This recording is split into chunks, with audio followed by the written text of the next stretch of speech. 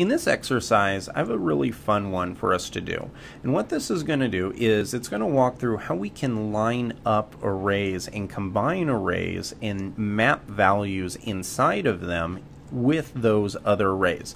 Now I know that sounds really abstract, and so we're going to walk through some very basic examples. So right here I have a set of headers. Now with these headers I have first base, second base, third base, shortstop. I have all the baseball positions in there. And then I have some other arrays with team members. I have Astros followed by Rangers. And now in the order I have Gurriel, who's a first baseman, which you can see lines up to that first header. Then I have Altuve, which is a second baseman. Bregman's a third baseman, so on and so forth, all the way down. And the same thing is true for Rangers. Now, this is a pretty common thing where you need to have collections, and then you need to be able to map the items inside of the collections. This is important in data science. It's important whenever you are wanting to perform any kind of array type of manipulation. And so if you simply merge these all together, there wouldn't be a clear process. One approach that we could take if we needed this kind of mapping is we could create a hash and then map all of that in, but there's actually a much easier way in Ruby. Let's come down to the test case, because I have a base scenario here.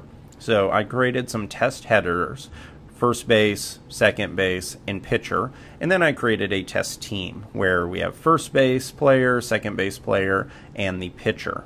Now what the expectation is that if we run this method of position filter and we pass in test headers and then we passed in a test team as arguments, then the first item in there should equal first base and then first base player. So if we look at our example, so what we should end up with is actually one array that contains 9 array elements. So we should have one array that says first base, followed by Gurriel, followed by fielder. Now the second array should be second base, and Altuve, and Andres. And then next one should be third base, followed by Bregman and Odor. I am simply going through these not because I feel like you need it, but just more so that you can kind of understand the pattern that's emerging. What we want to essentially do is create headers that have each one of the corresponding elements in the other arrays all lined up. So if I run this, so if I run the RSpec test for this, this is the 22nd, we're going to get a failure, and it's just because we haven't implemented anything yet. I'm going to switch back here, and let's talk about some of our options. So technically, we could do something like create a hash and then pass each one of the items in, combine them, and then we would have a hash with a set of key value pairs, and then we could iterate over that and then create our array or our nested arrays that way. However, there's a much cleaner way of doing this, and to do this we're going to use something called the zip method in Ruby. The zip method starts with the first item, which are a set of headers, and that is, it doesn't have to be headers, it can just be whatever the first array is. In our case it's headers. Then we call the zip method, and zip takes any number of array arguments. So here we can pass in Astros and we can pass in Rangers. And now if I save this and run it, you'll see that if we skip down that we have exactly what we're looking for. We have headers right here, and we have 9 arrays. We have the first array that has first base, Gurriel, and fielder. So it has the first column essentially of the 3 arrays. Then we have second base, Altuve, and Andres. We have each one of these, and if you go down the line you'll see that these are all lined up perfectly. So this is exactly what we want. Now that's really easy. However, you don't always have the ability to do things such as hard coding values in. So right here we're pasting in Astros and Rangers, but usually you're going to be implementing this kind of thing using Rails or some type of script, and you're not going to know what your arguments are. So I'm going to get rid of this, And let's come down into our method. So I have a method here called position filter. It takes two arguments. The first is the set of headers. So this is just our headers array. These are the headers that we want to fill in.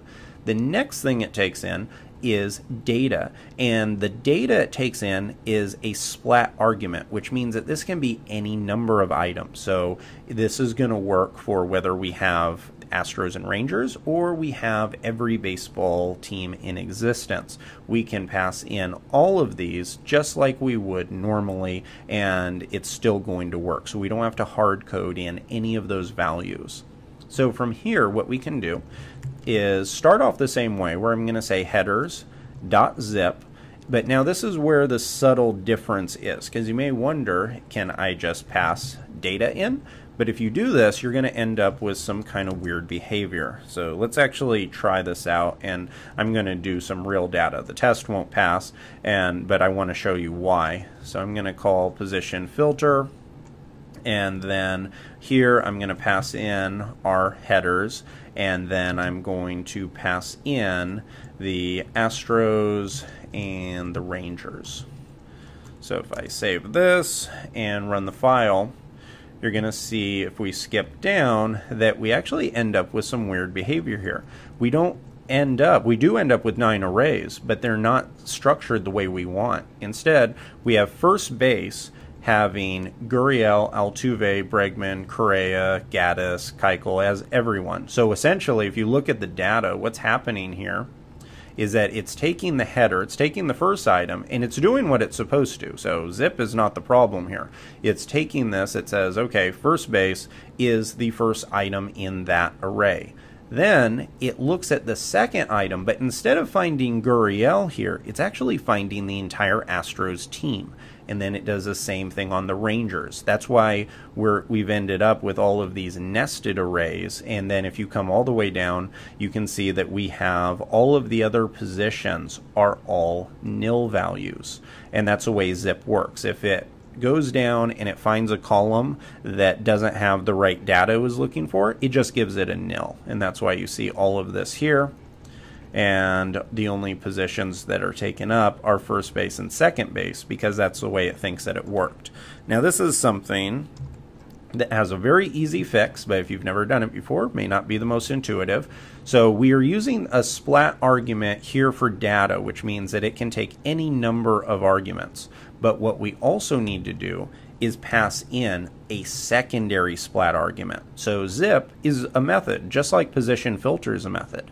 So what we're doing here is we're telling zip that what we're passing in is not actually an array, or it's not just one data item, but it's an array of items. So when we're passing data in, now it's going to iterate through that entire collection and treat them like elements instead of treating it like just one object. So if I hit save now and run this, let's skip down, and you can see that now it's fixed and this is actually working. So we have first base, Gurriel, Fielder, then we have second base, Altuve, Andrus, and everything is working perfectly.